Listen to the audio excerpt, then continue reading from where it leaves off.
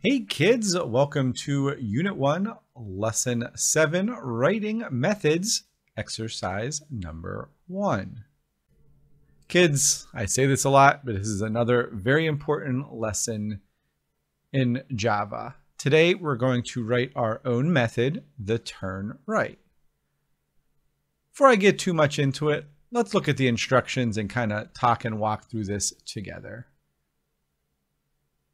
After the constructor, write the method signature for the turnRight method. Inside the turnRight method, write the code to make a painter plus object turn right. All right, that doesn't sound too bad. Over here we have our code from the previous couple of lessons. We have our painter plus object we created here and our painter plus subclass over here. And remember, Painter Plus is a subclass of the Painter class. If you think back to some previous lessons, you'll remember we went through the documentation and we looked at all of the things that this Painter class can do. And turning right was not one of them. What that really means is our Painter Plus class is going to have that new turn right method. So it's going to be able to do everything Painter can do, but it's going to be new and fancy and going to be able to do this turn right method. How do we write a method? Well, there's a lot of parts to it, and there's a couple different kinds of methods we're really going to write. And the one we're going to talk about today, which is a void function, and the next is going to be a value returning function. A void function, that really just executes whatever's in the statement it contains, and then it stops. A value returning function, well, that executes the statement it contains and then returns a value back to the statement that it called to. Maybe it's running a mathematical formula, number, sorting something, whatever. It's getting called back, so it's doing something continuously. A void function is pretty easy to write. If we look, the anatomy of this is pretty similar to what we've been talking about. We are going to write another signature, which is our top line. This is going to be called a method signature. So we've talked a little bit about method signatures before. Remember that public static void part that we had here? Well, that's a method because it's doing something down here. We're going to create our own method here that's going to do something as well. So it's going to have the same things. We're going to write it public because we want other methods to access it. We're going to use this word void because, again, void, we just want it to execute whatever happens in there, and then that's it. And then we got to name whatever that method is. And the same thing applies for how we've named our other variables. We're going to put parentheses after it, just like our painter plus here. It's very similar to the anatomy, what we have in our constructor for public painter plus. Remember, we need our parentheses, curly cues, no semicolons for this. So that doesn't sound too bad. Again, if we go through the code.org, you can see these methods are written for everything else.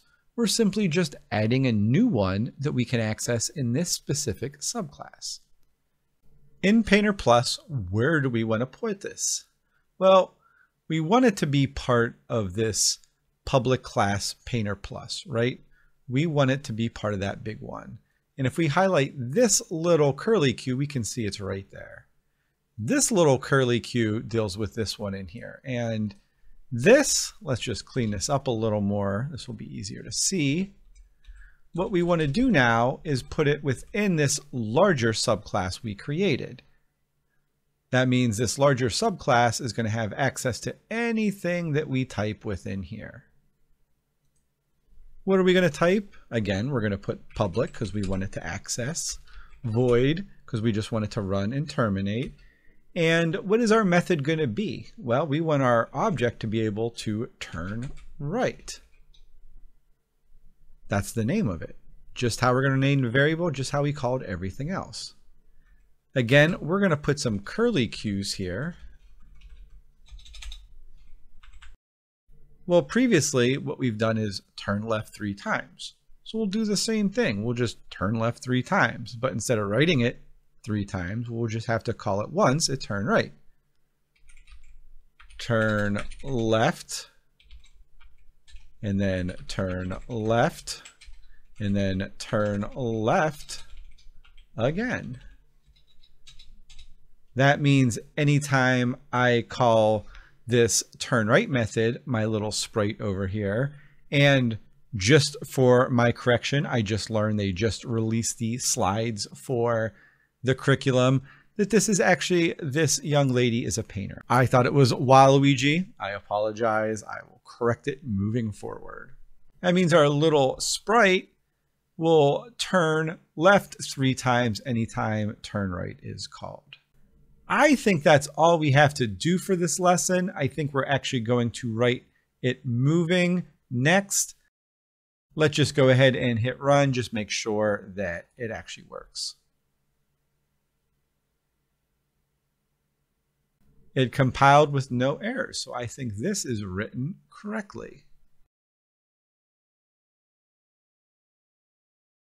Really, the key takeaway from this lesson is how to write a method. Again, this little picture here is going to be very important. We're going to start off with our public constructor.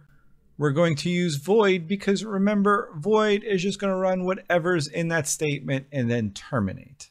And that's important for right now. We're going to talk about those other return value methods later, but for right now, void just going to run whatever's in there. Next, we need to give our variable name. Do not forget the parentheses after it. Then we're going to do our curly cues and then whatever we want to have happen inside there. Hopefully this video helped you write your first method. As always, if you have any questions, kids, come see me. Otherwise, I'll see you in the next video. See you later, kids. Bye, bye, bye.